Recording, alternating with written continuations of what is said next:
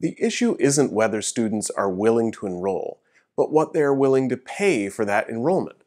Whether schools are entirely online or allowing students back on campus using social distancing rules, in both cases, the activities of the students that don't allow for social distancing, like traditional dining, team sports, many club activities, large classes, performances, parties, etc., will all have to be scaled back or eliminated. This isn't going to be okay with students, not just because they enjoy them, but because those are the things that made them decide to attend and pay for a residential college in the first place.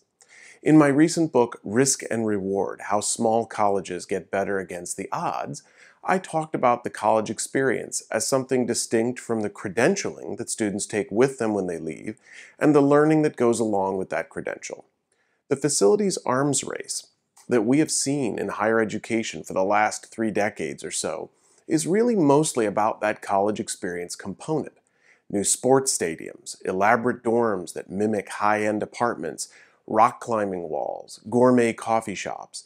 None of those things are about student learning, of course. There isn't a professional educator on this planet that would say our students aren't learning enough and the most impactful thing we could do to address that problem is to build a coffee shop.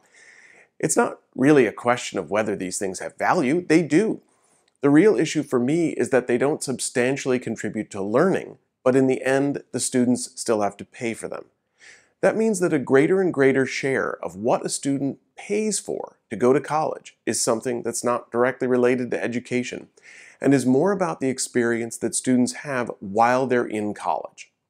What I said in my book about this was that students are paying at least as much for the experience they're having while they're in college as they are paying for the education and credentials they receive from having gone to college.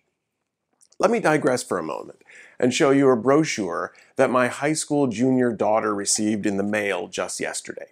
She gets stuff like this nearly every day, so to be fair, I'm just going to pick the most recent one.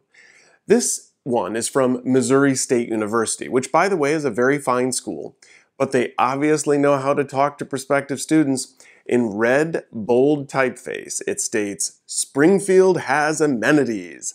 On this side, it talks about shopping, sports, and recreation. Maybe the other side talks about education. Nope. It just asks, when you go to college, what kind of city would you like to experience? Then it talks about the city of Springfield. Actually, the college, let alone the educational components, is never specifically mentioned at all on either side. When I say that students are paying at least as much for the experience they're having while they're in college as they are paying for the education and credentials they receive from having gone to college, it turns out that the truth of this statement is perfectly demonstrated by what we see unfolding during the coronavirus pandemic. Colleges are discovering that students are not going to pay for a college experience they're not going to get. At least, they're not going to pay for it without a fight. There are certainly students who have legitimate gripes about the quality of the distance education they're receiving. Not all teachers are optimally effective in that environment, but I think that most teachers are ultimately going to be effective teaching in that format. Some were already effective before this started, and teachers are certainly getting a lot of experience themselves in this format, and plenty of them will get immediately and noticeably better at it, having gone through a spring and a summer teaching online, and so they have that experience under their belt. And also, with regard to the fall, they have the experience, an opportunity to get ready, much more of an opportunity than they had in the spring. So while it would be better if there were a variety of teaching formats that teachers could choose from, and that students could choose based on their own learning styles, I do think that most teachers are going to be effective at teaching most students, even if most of the classes are online. The real issue is the college experience, which is a generic phrase that I take to encompass everything that a student doesn't get to experience when they're not on campus in person. The students don't get to enjoy the amenities of the campus. They don't get to have the social opportunities that they have under normal circumstances. And if they're stuck at home with mom and dad, and if one of the defining characteristics of the college experience was that you finally got to leave home, then the student isn't going to be very happy about that either. What all of this means is that students are discovering just how much they're paying for the other elements of college besides the educational part. And they're pushing back on the idea that they should pay this big pile of money as if nothing has really changed, because something has changed. They're not getting what they paid for, and they're not really even getting the thing that caused them to choose that particular school in the first place.